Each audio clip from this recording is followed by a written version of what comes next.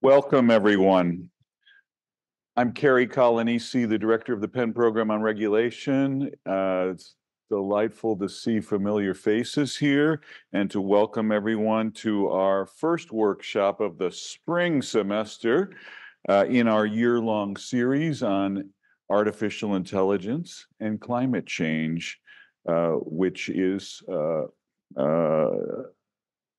an effort to bring together and think about two of the most consequential developments of our time, artificial intelligence and climate change. And we're also doing so while bringing together students and faculty and staff and fellows from across the university. Our RSVP list, for example, has folks here from 8 different schools at Penn, and I'm really excited about that interdisciplinary mix that we have. We have 2 more workshops coming up later this spring, and announcements about those will be sent to all of you who registered and will be listed on our Penn Program on Regulation website. The series here is made possible in part by the support of the Environmental Innovations Initiative at the Provost Office. I'm happy to thank them. Also happy to thank our various co-sponsors, the Kleinman Center for Energy Policy, which has been so gracious to host us here today. We're really appreciative of being able to be in this wonderful space. We're also pleased to co-sponsor with the Center for Technology and Innovation and Competition, the Warren Center for Network and Data Sciences, and the Wharton Climate Center. Before introducing our featured speaker, just a couple of housekeeping items. Today's workshop is being recorded, and the recording will be posted to the YouTube channel of the Penn Program on Regulation. Also, after the presentation by Professor Sunstein, we look forward to hearing from you with your questions and comments during the Q&A portion, which I will help coordinate. Please just raise your hand. I'll call on you, and then we have people who will bring a microphone to you so that we can make sure you're heard by everyone. Now, to lead off our spring semester workshop series, and there's so many different reasons why I'm so excited about our featured speaker. Not only is he the leading legal scholar of our time, but he's someone who is distinctively equipped to think about this intersection between artificial intelligence and climate change. He's written for many, many years about environmental regulatory issues and climate change. And he's also been working on issues related to artificial intelligence. And today he's going to be bringing these together and thinking about how AI tools might be used to help structure individual decision-making in ways that can help combat climate change. He is someone who it can, I think, genuinely be said needs no introduction, but I will nevertheless offer a brief one. He is the Robert Walmsley University Professor at Harvard, the founder and director of the program on behavioral economics and public policy at the Harvard Law School, an internationally renowned scholar of constitutional law, administrative law, public policy, behavioral economics. He received the Holberg Prize in 2018 from the government of Norway, which is sometimes described as the equivalent of the Nobel Prize for Law and the Humanities. And he has a distinguished record of public service, among many other important positions throughout his career. Outside of academia and in government, he served from 2009 to 2012 as the administrator of the White House Office of Information and Regulatory Affairs. He is someone who has authored more books than most academics have published articles. Some of the most recent being How to Interpret the Constitution, and some of the most popular being Nudge: Improving Decisions About Health, Wealth, and Happiness with Richard Thaler. Gives me really a distinct honor and pleasure to introduce Cass Sunstein to you today. Please join me in welcoming him. Well, it is a complete thrill to be here. I'm trying to take in the room. I see you in the back. I hope you're comfortable standing there. Is that okay? You're leaning a little bit against. That gives you a little comfort, I hope. And this side of the room. I'm thrilled to be here, and there's actually empirical evidence that's relevant to my topic. As soon as I landed, I sent a note to my wife saying that I was thrilled to be here, and she responded, "Great, have a nice day." And I thought, is she a bot? Has my wife become a bot? That's not normal to say, "Have a nice day." So I responded immediately, "Samantha, are you a bot?" And she responded, "LOL." And I don't know what kind of evidence that is. Would a bot be quick enough to say LOL? Yes. Okay. So we have a mystery which is not unrelated to our topic.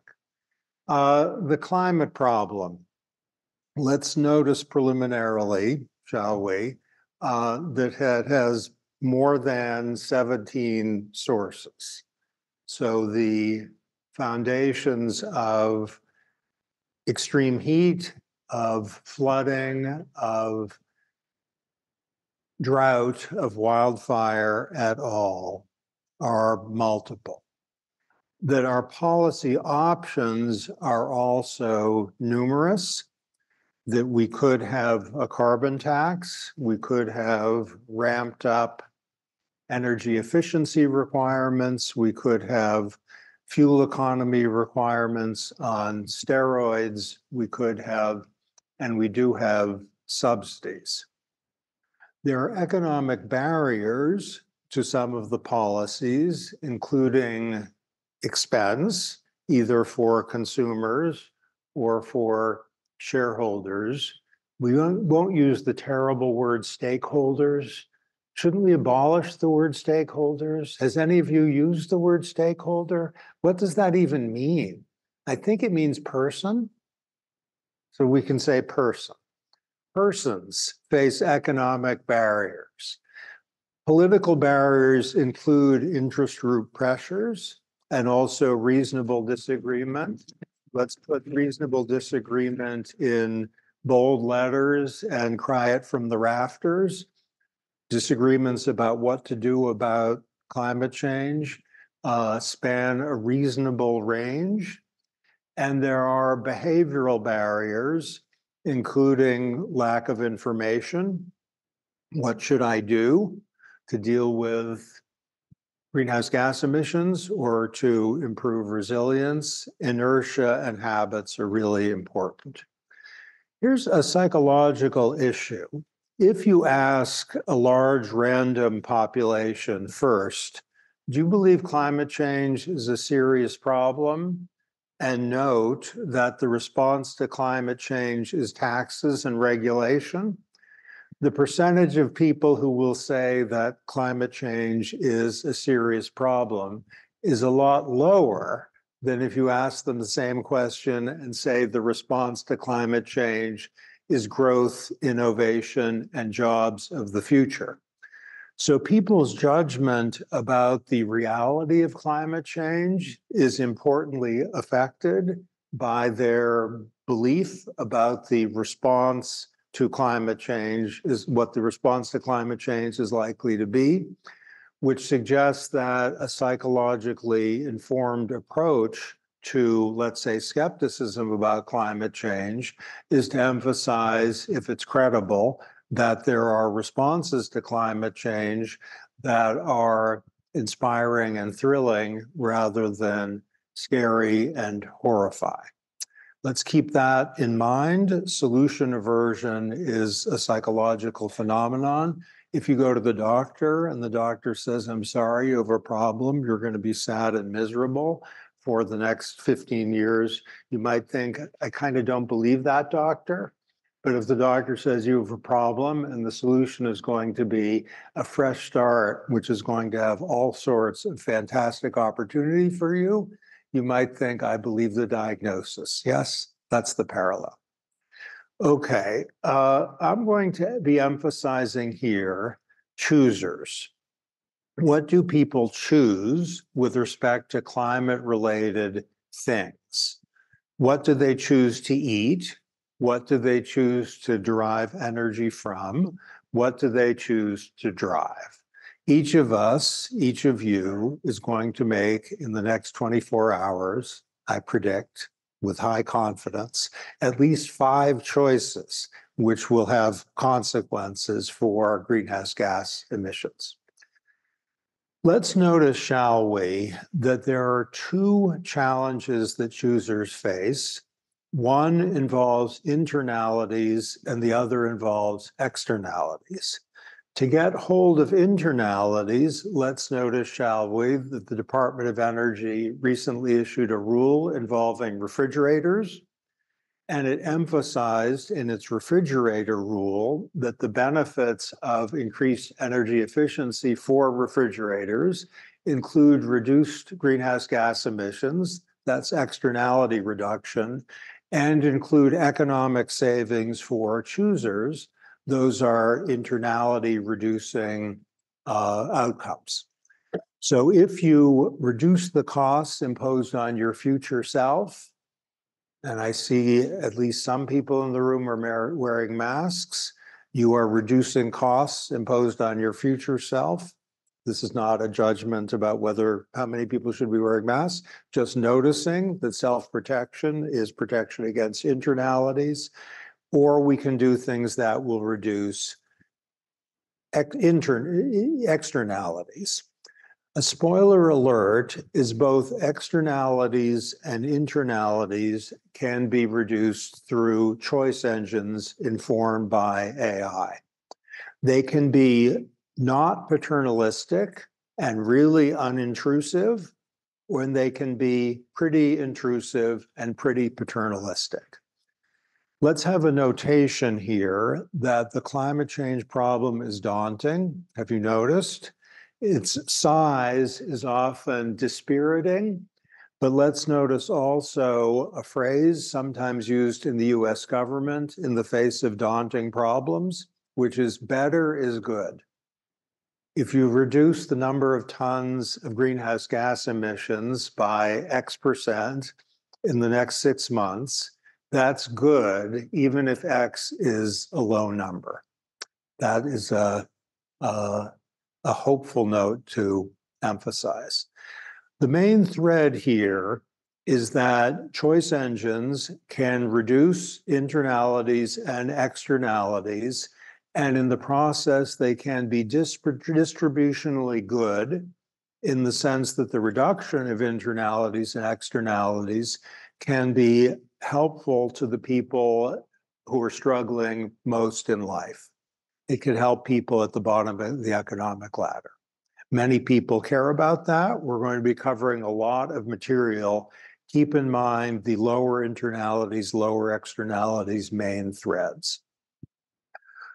Okay, if you're trying to figure out what to do with respect to this summer, what to get if it's really cold in February or really warm in July, what to buy, either because holidays are coming up or because you're feeling a little prosperous, you might flounder in the sense that the choices here might be difficult. AI could help us through choice engines to make sounder decisions with respect to what we care about. Here's something real. This is just an example, and I'm not an investor in the material from which I'm drawing here. This is just random. That's good. There are choice engines. You can find them online. They are developing. Here is something which self-describes as a data-driven, energy-aware choice engine platform, discovered after these slides were initially completed, by the way. So this is a late edition. It's an empirical edition. This is real, not made up. an online consumer decision support system which uses technology, including, I'm confident, AI, to try to give people clarity about the costs of energy-related choices. The hope of the choice engine is to produce environmental benefits and economic benefits, thus cutting externalities and internalities. The particular numbers don't matter much for present purposes. Let's just use 4 letters and 2 words for both categories. A lot. A lot in the way of environmental benefit and a lot in the way of economic savings. Okay, choosing can be very difficult with respect to greenhouse gas related decisions, and a choice engine might be a gift for each of us deciding what to choose. If we care about externalities, choosing is also difficult, and a choice engine might provide a social gift for all of us if we care about externality reduction by showing us exactly how to do that. Okay, this is a picture from about a decade ago, from right outside the Oval Office. And either in that conversation or in a conversation which was temporally adjacent to it, the 2 people there were discussing the social cost of carbon, which is the economic value assigned to a ton of carbon emissions. Is this a familiar term, the social cost of carbon? Take it as the number meant to reflect the damage done by a ton of carbon emissions.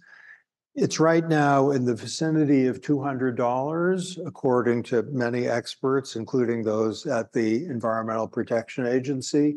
That's the global rather than the domestic number. And it's a reminder that better is good, because if everyone in Philadelphia reduces their emissions by X number of tons in 2024, the monetary equivalent of that is going to be very high unless X is vanishingly small. Okay, for either internalities and externalities, there are 4 problems. First, if each of us is deciding, let's say, what to eat and what to buy, it would be miraculous if each of us has adequate information about the environmental consequences of those choices.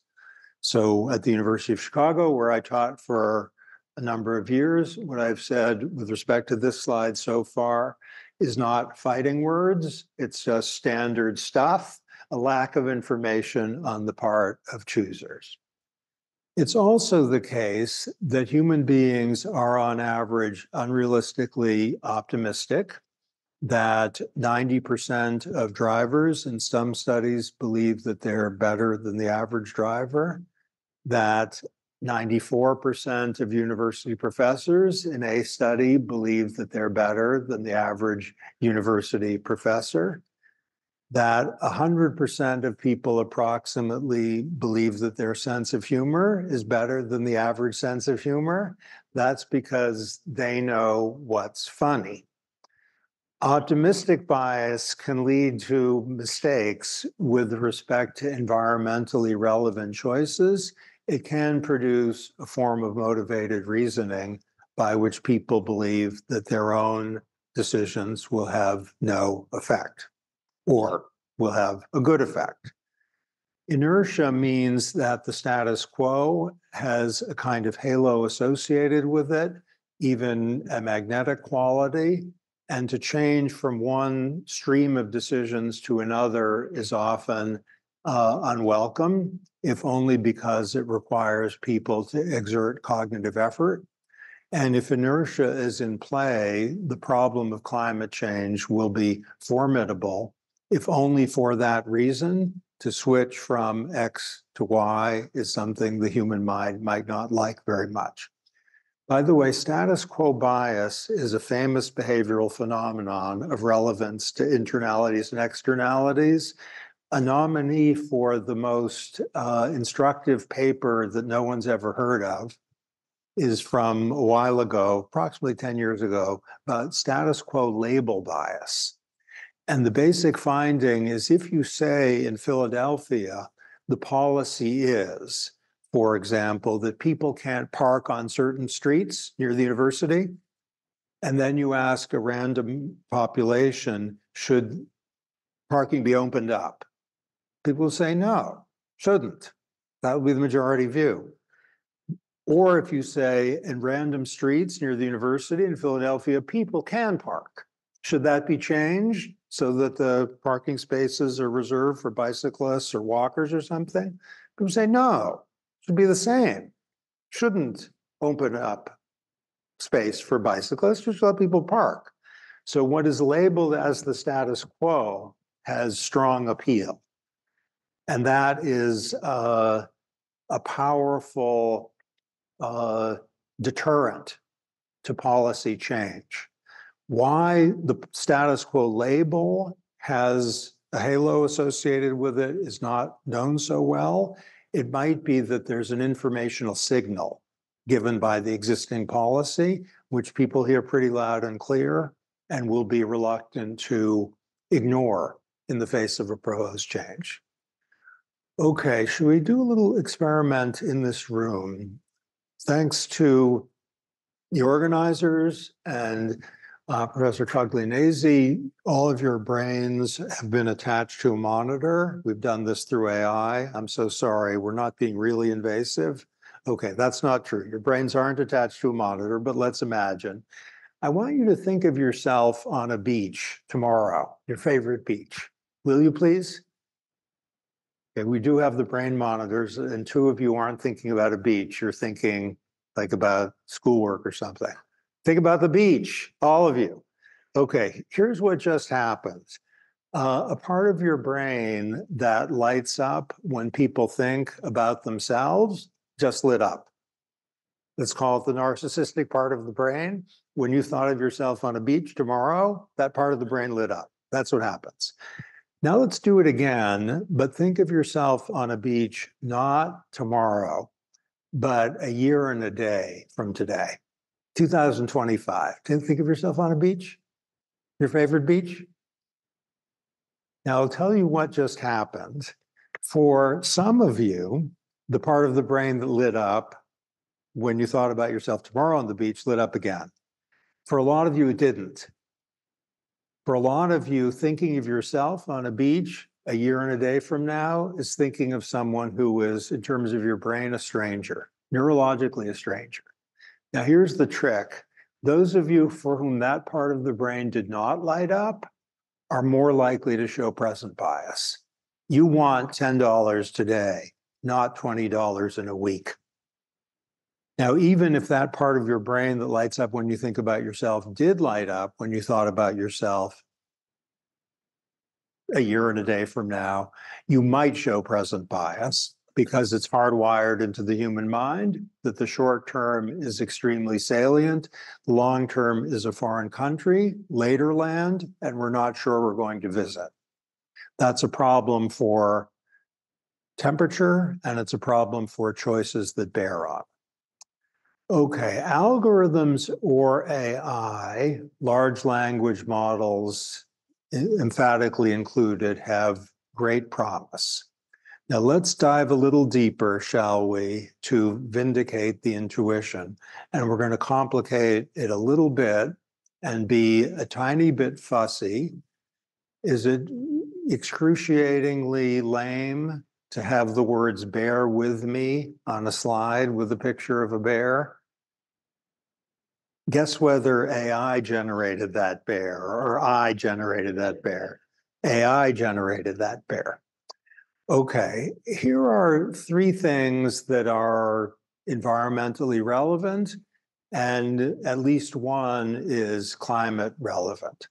Home energy reports, calorie labels, and labels for sugary drinks. Now, think of these as examples on which we have data, one of which is environmentally highly relevant. You might get at your house a report saying you are using a lot of energy. Would you like to reduce?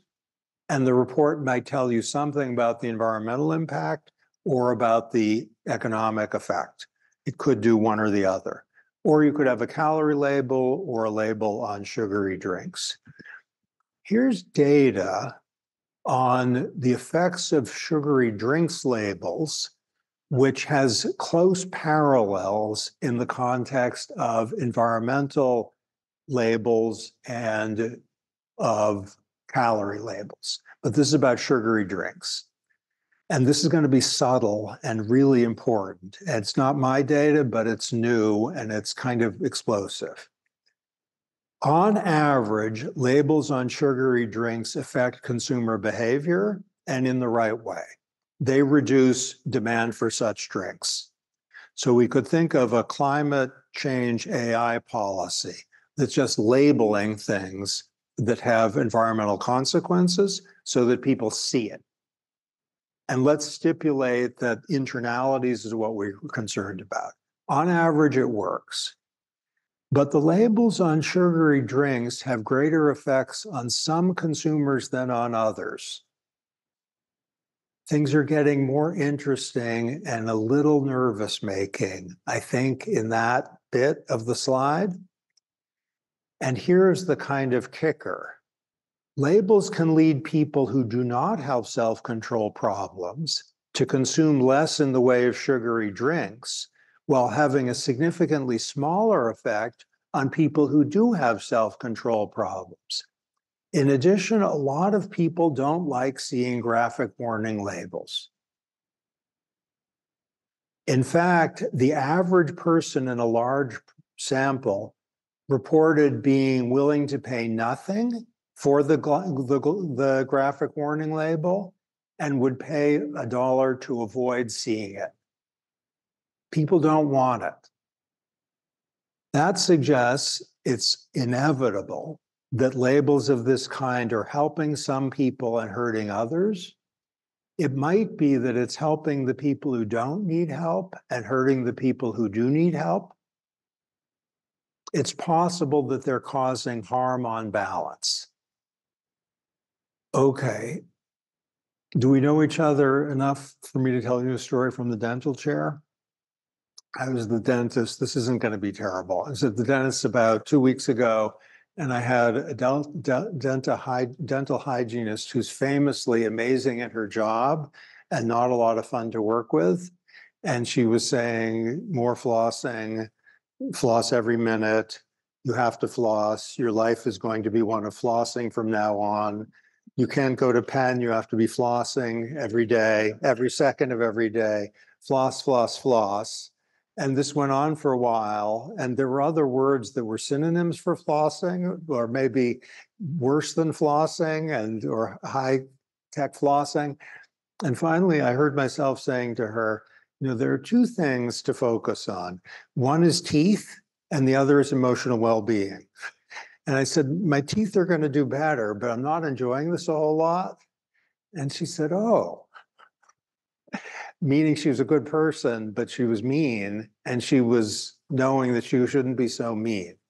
So the data with respect to labels is showing there can be hedonic effects, rather positive, negative, from a climate-related intervention. They can have different effects on different populations, and the average treatment effect doesn't tell us what we need to know. It doesn't tell us the welfare effects. You can have a positive attribution of positive average treatment effect while having a negative welfare effect. And that bears on design. Okay, let's have an analogy to climate change choice engines involving retirement. I promise we're going to get to climate change directly into a hurry. For retirement savings, people all around our country need choice engines that help them make the right decisions. Some of them might be mischievous or random or coarse or clueless. Some of them might show behavioral biases of their own. People might be automatically enrolled in plans with high fees. They might be automatically enrolled in plans that aren't diversified. They might be automatically enrolled in dominated plans, but current practice is a lot better than that. And I'm going to draw on this. Okay, climate change. This is an opportunity, a big one and a golden one, and it has a degree of urgency, given the fact that people are making climate-related choices all over the world that are environmentally damaging and causing economic harm, including for people who can't bear the relevant economic harm very well. In India, the Prime Minister has launched a life initiative which is designed to encourage environmentally better choices, with particular emphasis on climate change. This is abstract, this slide. It refers to several policies. It's a work in progress. And the question is, how might AI help? Imagine, if you would, a choice engine focused on internalities that asks people, everyone in this room, what do you like most in cars? And it might show you the full range of economic costs, including the costs of operating a vehicle over time. If that's so, choice engines might have a paternalistic feature. They might suggest that the RAV4 hybrid is best for you. I'm looking at one of you. That's the best one for you. Whereas for you, the Tesla is better, even if the RAV4 hybrid might not be the one that would come top to mind, and the Tesla might seem off-putting. The choice engine would try to overcome lack of information, optimistic bias, present bias, and inertia on the part of people who use them. If we have an internally focused, climate-sensitive choice engine, it might preserve freedom of choice in the sense that it is deferential to the diversity of individual tastes, including values that are pro-environmental, if and only if you have them. Got it? A choice engine could say, do you want to reduce your emissions? And it could do that as a prompt designed to trigger conscience, or it could do it in a more neutral way, just designed to elicit values. This could be done for motor vehicles, energy providers, and appliances. And notwithstanding the earlier slide, which is a real site that uses choice engines, we are in very early days with respect to this possible future. Insofar as we're dealing with internalities, it might be right to focus on libertarian paternalism via AI, meaning choice preserving, but paternalistic. The Tesla for you, it might be suggested, given what you care about. But you would ultimately have freedom of choice. Bubbin, Pildes, and Conley are quick references to professors who think that choice-preserving paternalism is not what the doctor ordered in cases in which people show a propensity to err, suggesting, and let's just put this as a placeholder, that a more aggressive choice engine might be a good idea, even if all we're concerned about is internalities and not externalities. Is this clear? If you think that people's choices with respect to refrigerators are a little like people's choices with respect to, let's say, retirement plans, you might think a mandate is justified because it's so informationally demanding and likely susceptible to behavioral biases. Okay, externalities. This is a thrilling, unexplored frontier. A choice engine could take externalities on board by using, for example, the social cost of carbon to inform choices. A choice engine might say that a ton of carbon emissions is $200, And here's good, better, and best for you with respect to refrigerators or clothes washers or clothes dryers or motor vehicles, given that cost. Is this easy to visualize? Maybe one of you has the technical capacity to design it. So people are deciding what car to buy.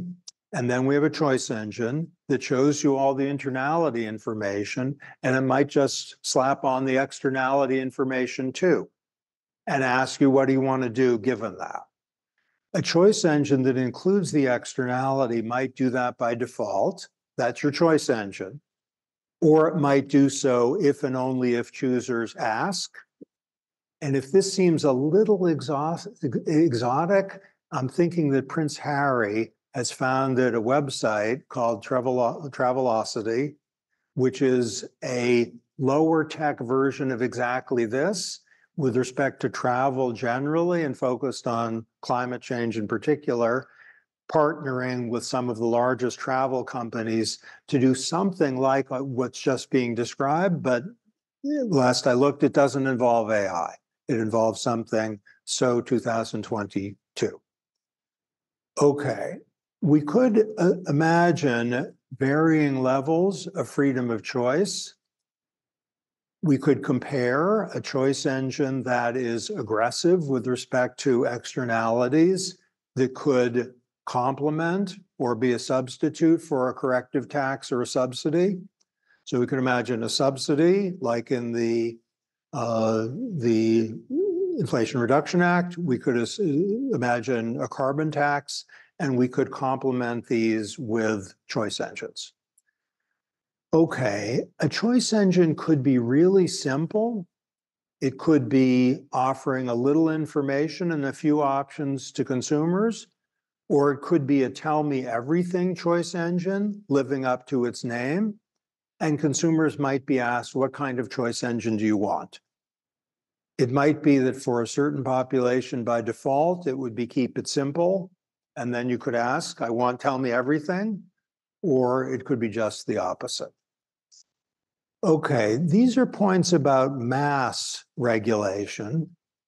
Emphasize, as we should, that some consumers would benefit a lot from buying electric cars, some not so much. Some people have a keen taste for electric cars, some not. Choice engines should allow people to identify cars that have their preferred mix. Choice engines could help people to reduce externalities if that's what they want to do. Okay. There's a signal given by consumer choices. If you're driving an electric car in some parts of this country, you get the equivalent of a reputational subsidy. People think, hooray for you. There are parts of the country where if you're driving an electric car, people think, what's wrong with you? That environmentally relevant choices are either taxed or subsidized by the relevant social meaning. Have you noticed I'm not wearing a tie right now? I hope not keenly recognize that, because if you did, I made the wrong choice. The judgment was that not wearing a tie was not a signal of anything in particular post-COVID, but there was a time when not wearing a tie was a signal. Climate-related choices have a meaning, and a choice engine might help to change the meaning and eventually to create cascade effects in the environmentally preferred direction. Okay, here are some risks. First, those who design choice engines might be self-interested or malevolent. They might exploit behavioral biases, and AI and algorithms are threatening to do exactly that in a way that signals the potential presence of manipulation.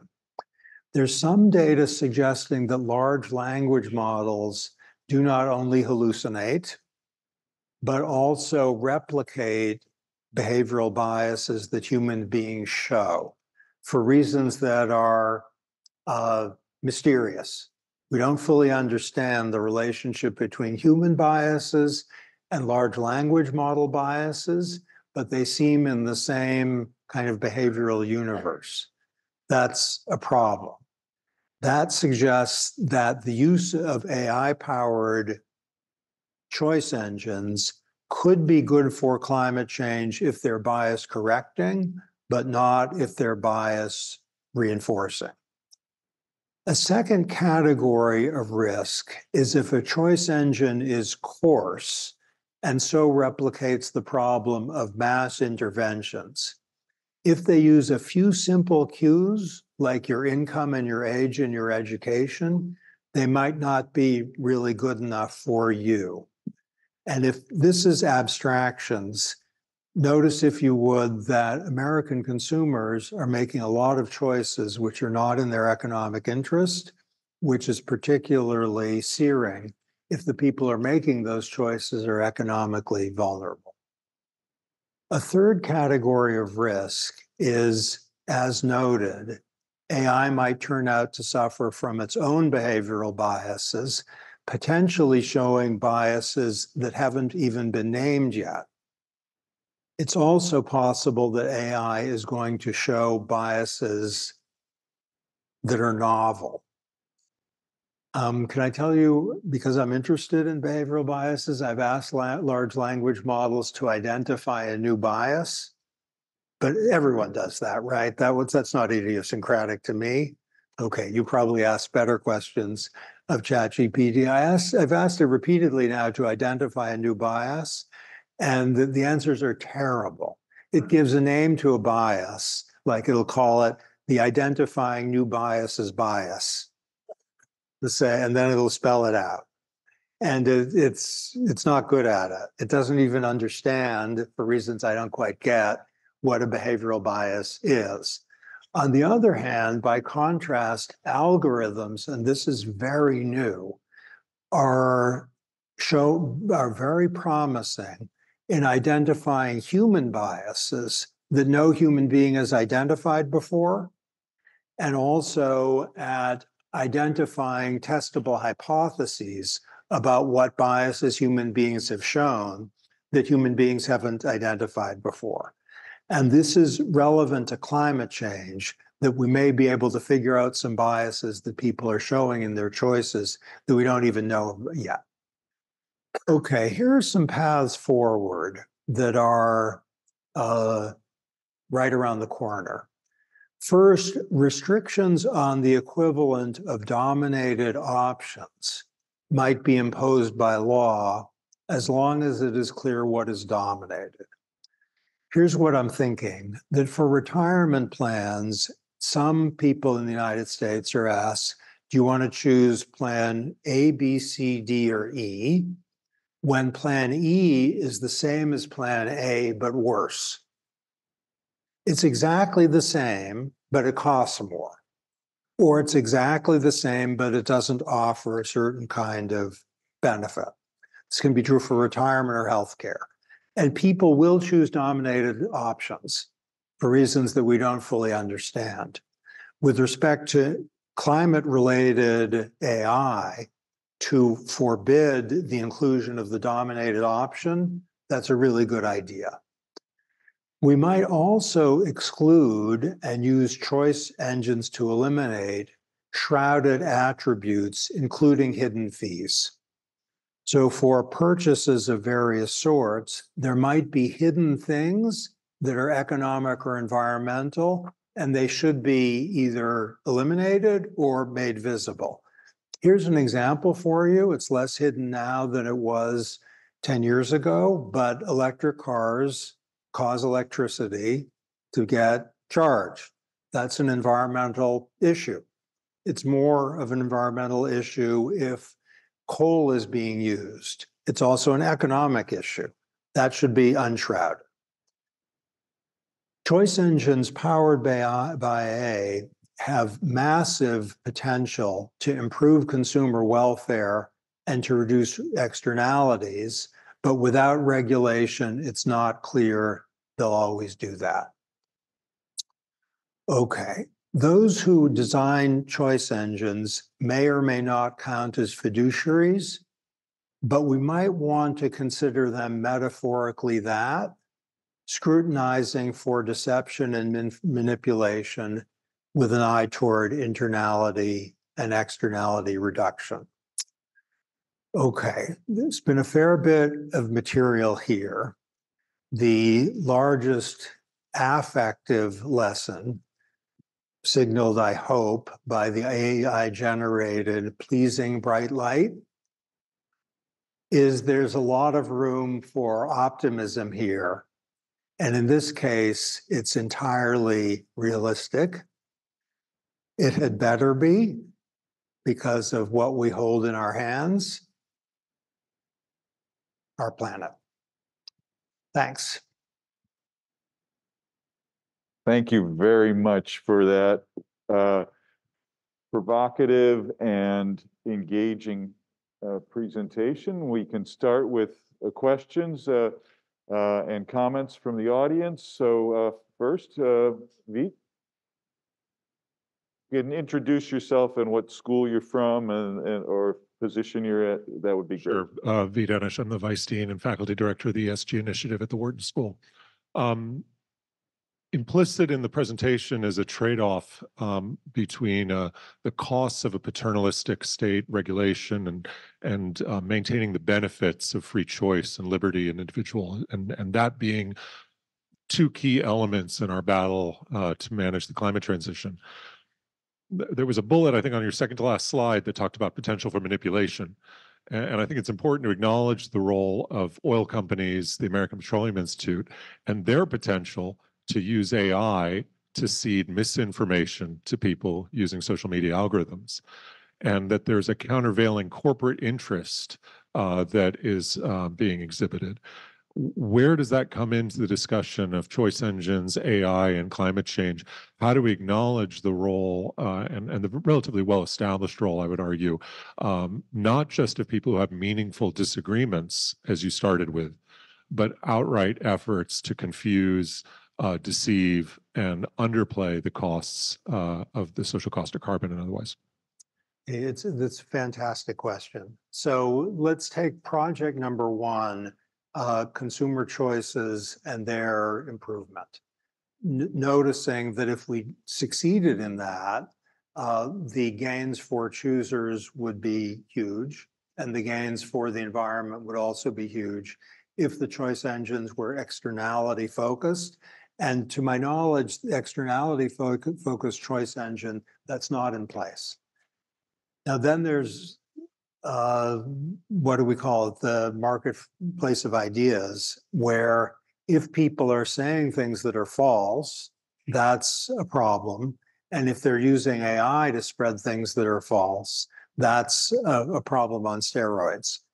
Offhand, as a good devoted follower of Edmund Burke, I'd want to follow the charted paths with respect to falsehoods.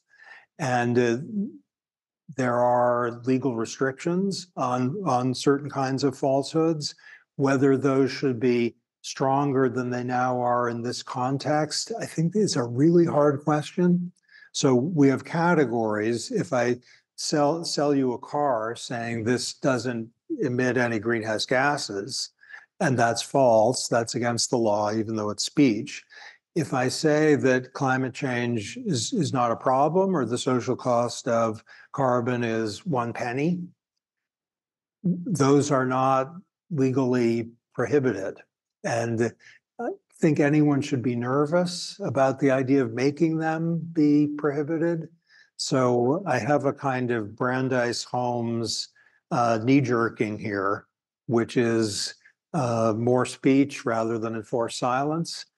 I think you might be thinking, not unreasonably, good luck with that. And so this is a problem. And I'll say a little bit more, which bears very much on your question. It isn't in these remarks. Let's say I said, I won't do it because that would be mean. but if I did it, it would work. Let's say something I knew to be false, and I told you it was false in real time. Some part of your mind would think it was true, even weeks later. So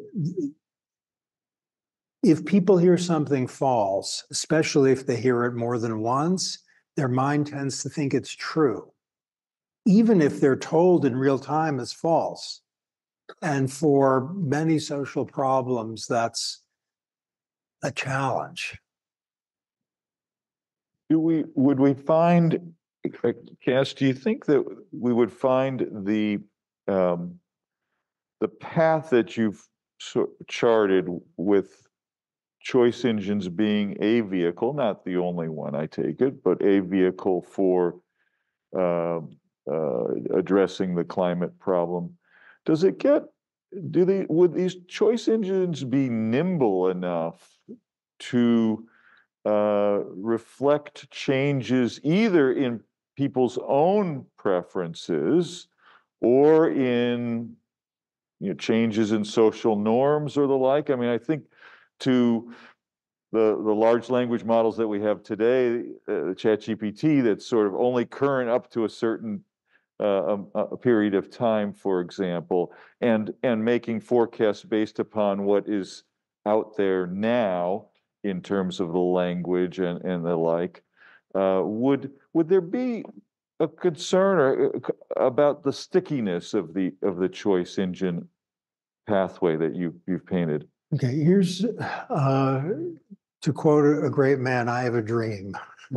And the dream is one where this is less elevated dream than the famous dream, but where every American who's deciding what, let's say, appliance to buy just goes to a place and it will tell them everything they want to know. And it'll also tell them about the climate impact. And that should have a norm effect. Now, it should be that it could be LLM powered. It could be an LLM thing. So you're having a conversation. And then you find out in 5 minutes, this is the refrigerator for me. And it might be that you'd think that because it costs a little more, even over the lifetime of use, but it's environmentally a lot better.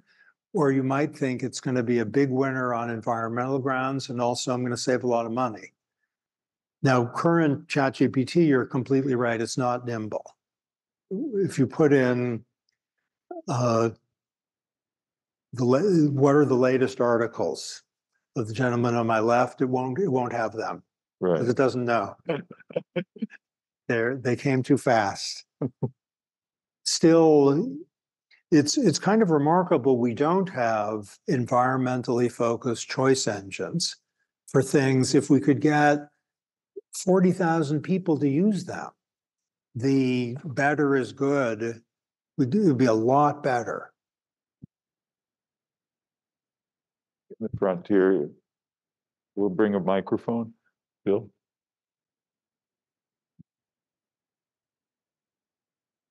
Go ahead. So I'm hoping that you know about Dr. Anne Christian Duhane's book, Minding the Climate. I'm sorry to dash your hope. She's a neurologist, and so the first part of the book is just how the brain works and why messaging climate change doesn't work in terms of our animal response system. You know, we have a brain that was built, 20,000 years ago. And, since this isn't an immediate threat, it's a threat, as you said, a year and a day or whatever, even though it is obviously upon us in many ways right now, but our ability to sort of respond to it appropriately is not in the DNA of our brain. So the choice engine hopefully can help override. That's somewhat to do with your biases, but also, what it says is that people don't respond well when they get the actual facts because the fear, the hide, those responses tend to override an intelligent response that says, oh, I get it. existential. That means we're all going to die. I think we better do something. So, the overriding of that and then how you can message through the positive things seems very much connected to how our brains do and don't function. Okay, so there are behavioral accounts of relative insensitivity to the climate threat, which point to present bias, unrealistic optimism, the lack of a noted villain. And these are all very important and clearly true. As you're talking, and thank you for raising this, I'm pondering exactly how to map on the human mind's, let's say, focus on, is a tiger chasing me and am I about to be eaten? Or at some date in a future, is it going to be hotter and how bad is that? I kind of like the summer. I'm thinking, how much of a contributor is that to the climate problem? It is a contributor, but I'm puzzling over how much. And it's because if everyone in this room, let's say, overcomes our behavioral biases, every one of us, and my guess is among relevant populations, this is a pretty unbiased room with respect to climate change, then what are we going to do? And the fact that the United States hasn't done more with respect to climate change undoubtedly has something to do with that, but it has something to do with other things for which choice engines could be helpful. I was having lunch with someone who works, like this is the person's job, on climate change and China. And the claim made about China was that China has a lot to think about. They want their economy to grow. They have fantastic coal reserves. Yes, they're concerned about climate change, but the idea of, going into a climate change focused year is not appealing given the range of things they're focusing on, not unreasonably. And this isn't a claim that the United States or China is in the right place with respect to climate change, but it is a claim that it's not that the United States or China, at the official level, is unaware of the gravity of the climate threat. And so, both countries have done a lot, in my view, not nearly enough, but a lot to deal with climate change. Why is that? Well, in the United States, the energy efficiency rules, which are a little like a low-tech choice engine, they are, the benefits are crushing the costs. And the officials know that. What are the benefits? Externality reduction, internality reduction. Are the costs real? Absolutely. Refrigerators are going to cost more upfront. They do cost, but it's worth it. So I'm thinking that the number of barriers is very high, and some of them are political, yes. And if everyone in Massachusetts, where I live much of the time, thought climate change is problem number one, then what's Massachusetts going to do? It's not going to ban the internal combustion engine in 2024 or 2025. It's not going to forbid the use of coal. Probably shouldn't do either of those things. But there's a lot to do. And this is the promise of AI, to help us figure out what to do. So I'm thinking a little bit, I've had some kind of modest exposure to the India Life Initiative, and India is such a fundamental country for climate change, and the leadership there is very focused on climate change. What concretely can be done? A lot of it involves individual choice. But if you ask people to choose better for the climate, that's hard. AI can make it easy. Also in the front, and then we'll be going to the back. Hi, well, thanks very much. Eric Orts at the Wharton School. Thanks very much for being here. And first, I was not liking the idea of this of a choice engine, but I think I'm coming around to it, and you're convincing. The question I have is, who do you think should build the choice engines, and what is the respective roles of the private sector in these problems, and what, if any, should the role of the government be on these, since there is a danger of backfiring, right? Or people not liking this or feeling that it's being imposed on them. And I guess the meta question is, how do you get people to choose to use choice engines rather than to rebel against them? Okay, a number of years ago, there were light bulb jokes. How many lawyers does it take to change a light bulb? How many engineers does it take to change a light bulb? How many football players? And none of them was funny, except one, which was how many psychiatrists does it take to change a light bulb? Just one, but the light bulb has to want to change. It's pretty good. So the light bulb has to want to change.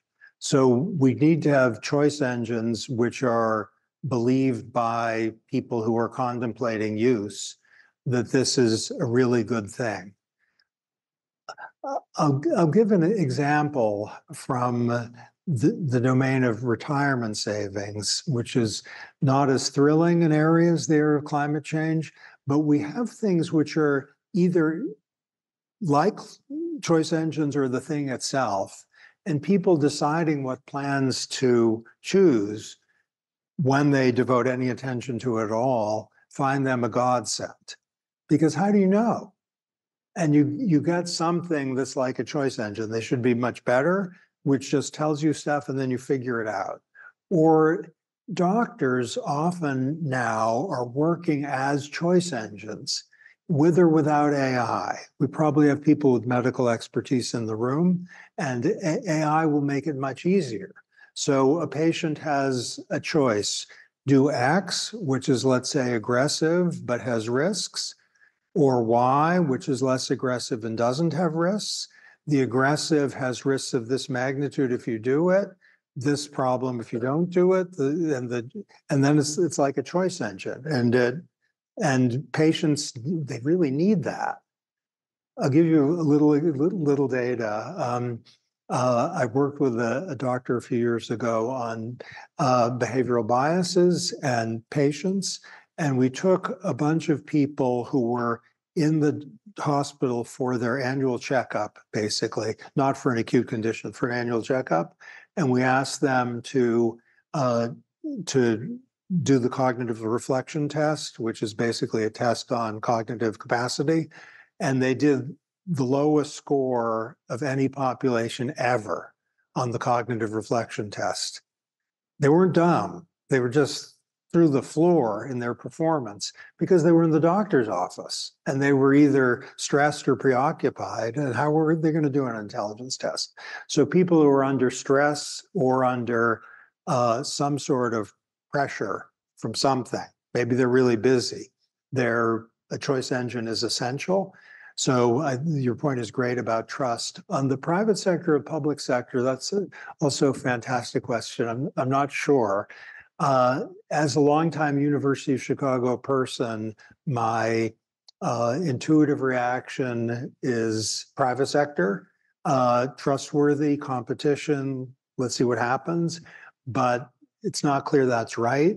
If you look at school choices, the Department of Education, last I checked, this is so easily knowable, has done things to make college choices easier by telling people things that are on something like a choice engine. And my understanding is, you all would know, is that's pretty trustworthy. I'm confident Penn and Wharton beat everybody on every dimension. Are you starting to trust it better? At least Penn and Wharton are either at the top or very close to the top. And that's, reflective of the database nature of the relevant choice engine for education. So for government to do it is really interesting. There is something called the greenhouse gas inventory. This is pre-current, at least, AI. There's a greenhouse gas inventory. You know about this in the United States? It was adopted in 2010, 2011. And the thought was the greenhouse gas inventory would be relatively costless, and it could have a positive impact in cutting emissions, because who wants to be in the newspaper as the biggest emitter in Oregon? There's a National Bureau of Economic Research paper showing the greenhouse gas inventory did a significant amount in cutting greenhouse gas emissions in the United States. Just the inventory did, because people didn't want to be called out as big emitters. Did it reduce enough? Not nearly. Was it positive? Absolutely. And this was a government done thing. We can think of it as a pre-AI choice engine, kind of. Okay, in the back, yeah. So I'll bring a microphone to you.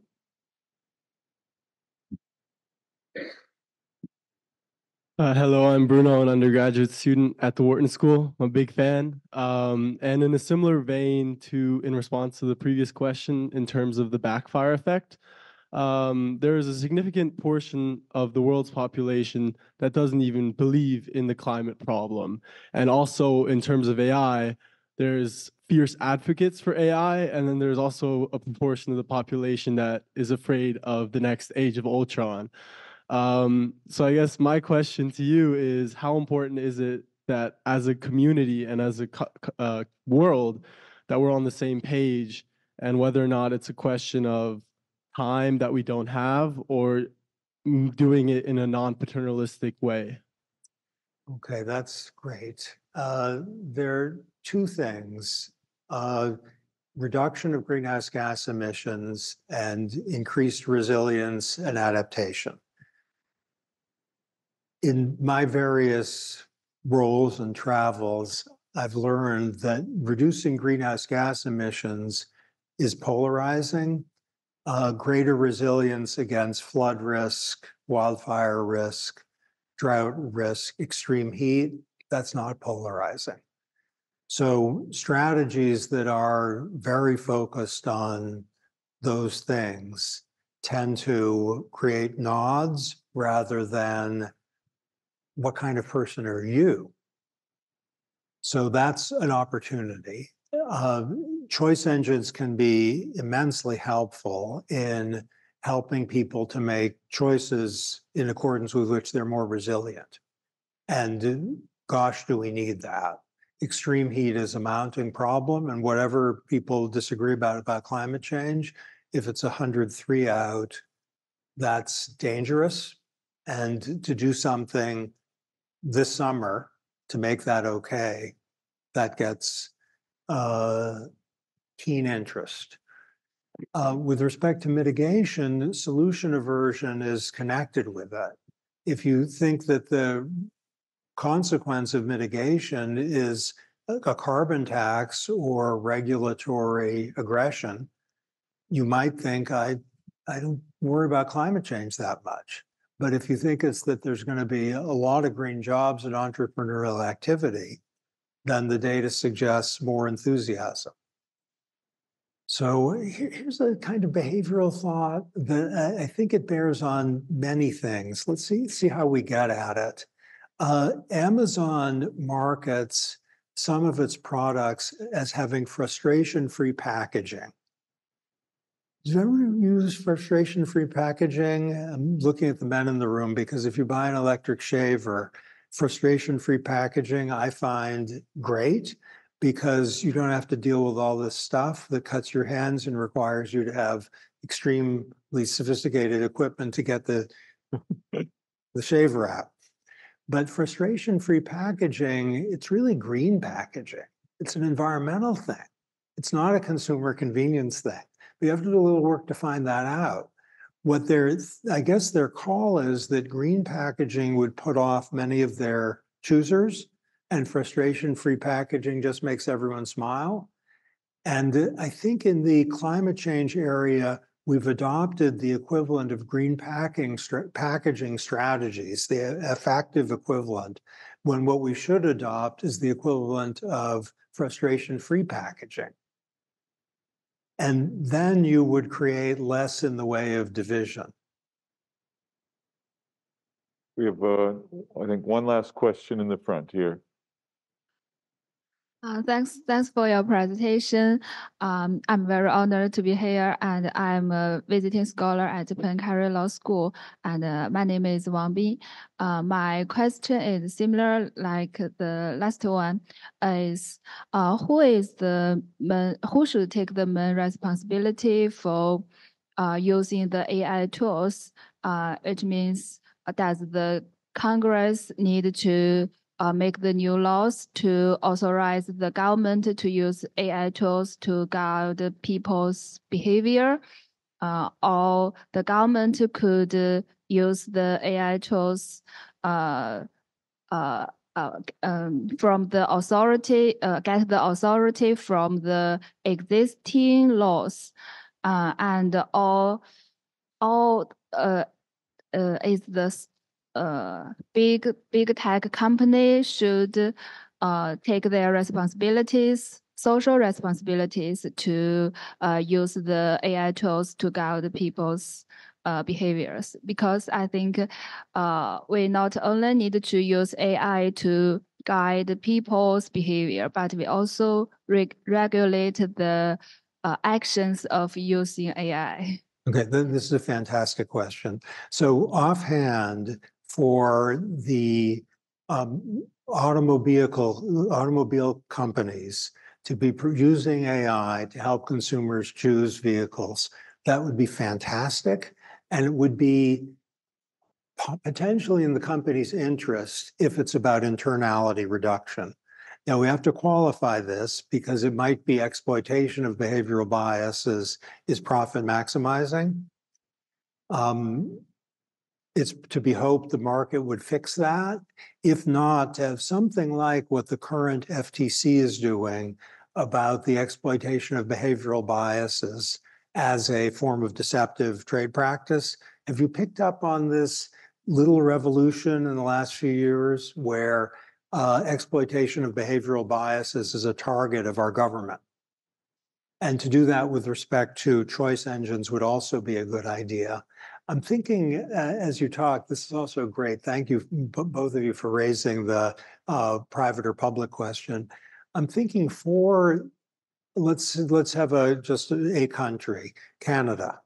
To have Canada's environmental authorities experimenting with the choice engine.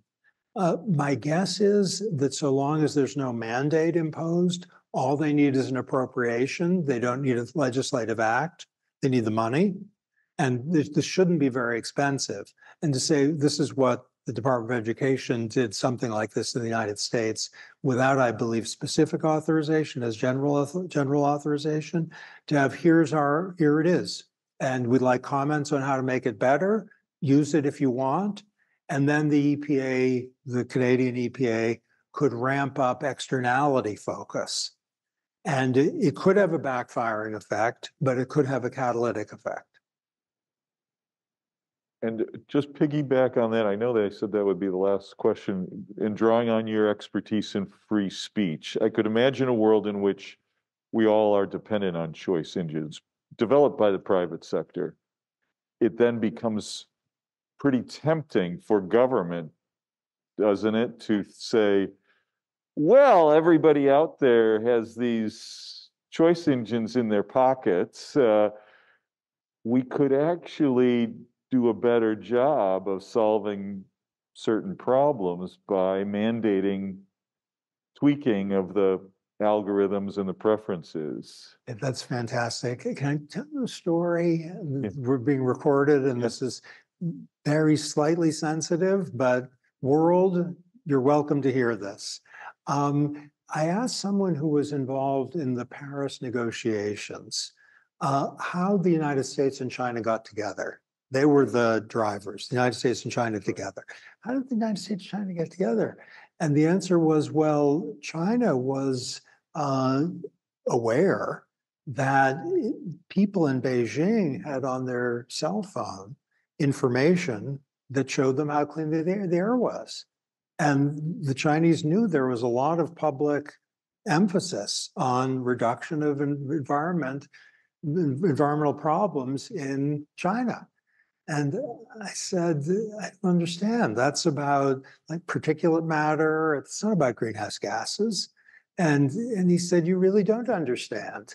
The same energy sources that produce the dirty air produce greenhouse gas emissions.